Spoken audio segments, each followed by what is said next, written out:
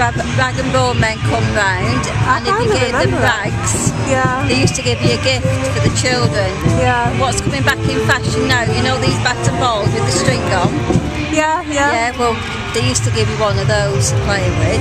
The rag and bone men? The rag and bone men, right. Or little balls they used to give you to play with. Several little bits, really. Right.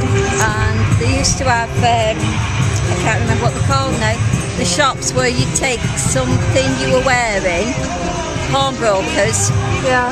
And I remember my mum taking my dad's suit in on a Monday. Yeah. And then she'd pawn it back out on the Saturday so he could wear it on the Sunday. In the days when they used a scrub board.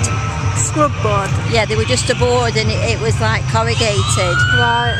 And it was just iron, and you got a piece of soap and you put your clothes on it and you scrubbed them up and down. Right.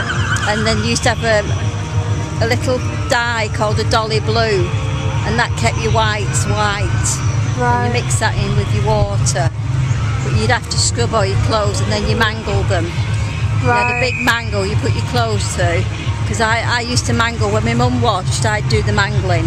Right. And I was only 6 and 7, and we didn't have a bath. We had a tub, a metal tub, what you all used to bath in. Yeah. Now there were 10 children in my family. Yeah. And we had one tub of water, and it started off with the eldest, got in first, and if you were the youngest, you got the dirtiest water. Put the dummy over the end. A feeding bottle? Yeah. A baby's feeding bottle. Can't think of it for anything else. No. To be honest, I wouldn't have guessed that at all. You couldn't stand it up anyway, it's going to fall over. Yeah. So it has to be held. Yeah. Probably not a lot in it, but the later one was shaped like a little boat. Oh, okay. And had a flat bottom. So you could put it down.